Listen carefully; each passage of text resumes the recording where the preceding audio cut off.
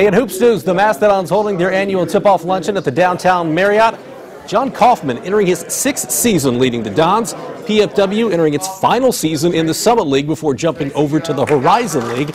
Dons picked to finish 6th in the Summit League preseason poll. I feel like these first few weeks we've been making strides, getting better as a team, meshing with each other.